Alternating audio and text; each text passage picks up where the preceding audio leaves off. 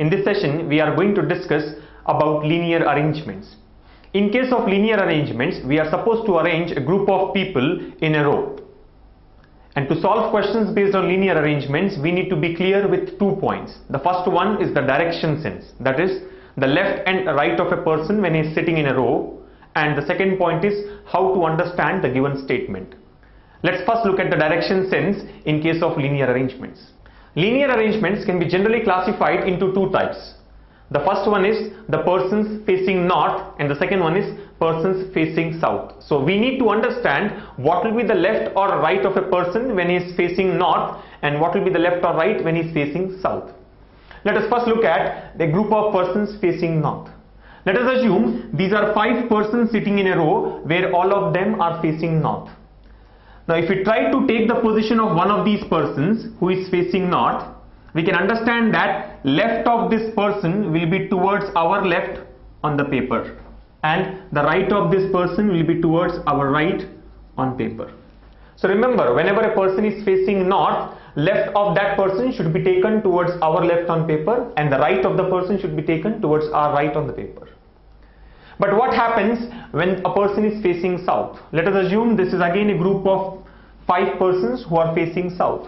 When a person is facing south direction, it is clear that he is in the downward direction on paper. And in such a case, if we try to take up the position of one of these persons who is facing south, we can understand that left of this person will be towards our right on the paper and right of this person will be towards the left on the paper. So very clearly, when a person is facing south, the right of that person should be taken towards our left on paper and left of this person should be taken towards our right on paper. So that is the difference between a person facing north and a person facing south. Simply remember that when a person faces north, left of that person is our left and right of that person is our right. But in case if a person faces south, left and right gets interchanged. That is, the person's left will be our right on paper and the person's right will be our left on paper. So we can now fill this table to remember this easily. When a person faces north, left of the person will be towards our left and right of the person will be towards our right. But when a person faces south, left of the person facing south should be towards our right and right of the person who is facing south should be towards our left. So if we can simply remember this table, it will be easy for us to take the left and right of a person when he is sitting in a row facing north or south. The second important point that we need to understand here is the types of statements which are given in case of linear arrangements. As we have already discussed in case of circular arrangements, there are 2 types of statements. The type 1 is P is third to the right of Q and fourth to the left of R. And the second type of statement is P is third to the right of Q who is fourth to the left of R. So as you can see here, the major and the only difference in these 2 types of statements is the word and in the first statement and who in the second type of statement. Now how to differentiate these 2 statements? If you take the first statement, that is P is third to the right of Q and fourth to the left of R, it can be divided into 2 parts. The first part is P is third to the right of Q. So we can arrange P third to the right of Q depending on whether they are facing north or south. And the second part of the statement is fourth to the left of R. Now the question here is who is fourth to the left of R? Is it P or Q? As we have already discussed in case of circular arrangements, whenever the word and is used, we always refer to the first person. So we can say that P is fourth to the left of R. So the second part of the statement here is P is fourth to the left of R. Similarly, instead of and, sometimes the word but is used. That is, P is third to the right of Q but fourth to the left of R. And in some cases the word while is used. That is, P is third to the right of Q while fourth to the left of R. In all these 3 cases, we always refer to the first person. So the first part of the statement can be taken as P is third to the right of Q and the second part will be P is fourth to the left of R. Now the second type of statement here is P is third to the right of Q who is fourth to the left of R. Now again, even the second statement can be divided into 2 parts. The first part here is P is third to the right of Q.